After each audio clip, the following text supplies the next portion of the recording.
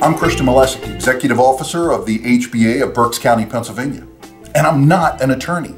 I am an MBA. We're going to translate the lofty ivory tower language of the attorney into thingamajig, how you doing, and whatchamacallit, so that the average Joe and Jane contractor can apply it to their business today.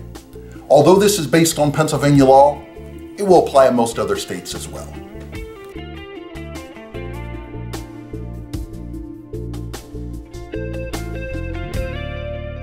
A contract cannot be one-sided. Most people don't realize that contracts are fully negotiable. Those of us that are trade contractors think that we have to accept the contract that's given to us by the general contractor, by the home builder, by the landlord, by the vendor. No, all contracts are negotiable.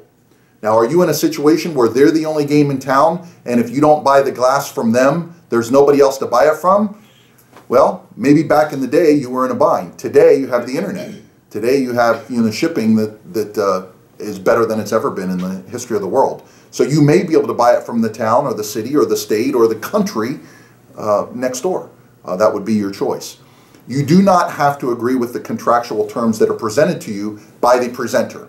So whoever originally wrote them, contracts are supposed to be negotiated. That's what consideration is important to note. We talked about that a contract can be negotiated, and you're encouraged to negotiate. You're encouraged to cross things out and to put your initials by it. Obviously, the other party would have to do that. Logistically, I recommend you don't just start crossing things out and sending it back to whoever the other party is, but you call them and you go, hey, you want to talk about the contract? Is now a good time? Yeah, let me get it. Can you turn to section 6?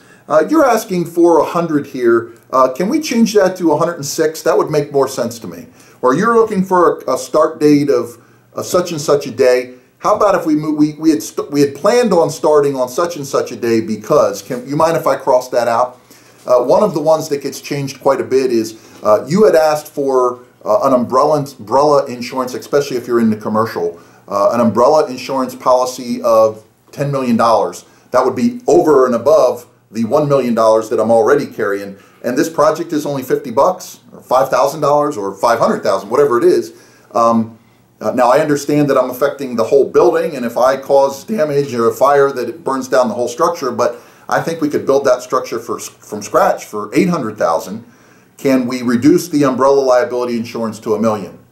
Or you say, I'd be happy to provide the $10 million. I've talked to my insurance agent, and it would be an extra $750 per million that you want.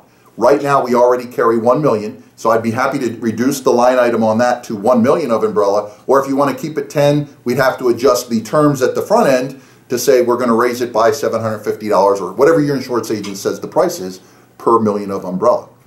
That's the one that I actually see negotiated most contracts, almost every contract, because you see the GC wants you to have as much insurance as you possibly can, right? Because what they're going to do is they're going to indemnify themselves, and we'll talk about what that means. In other words, they're going to put all the blame on you. Everything rolls downhill, right? So you're responsible. Whoever's the lowest person on the totem pole, they're the ones where everything rolls to.